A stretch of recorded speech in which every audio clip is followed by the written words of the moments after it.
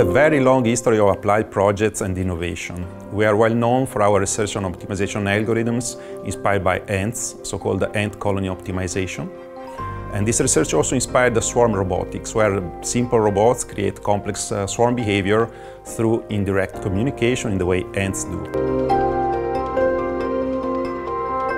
We usually collaborate with companies through InnoSwiss, the Swiss innovation agency, or sometimes companies give us a direct mandate to speed up the work, for instance. These projects last typically for a year and a half and can greatly help companies to innovate. One way or the other, we typically have about 20 applied projects in progress at all times.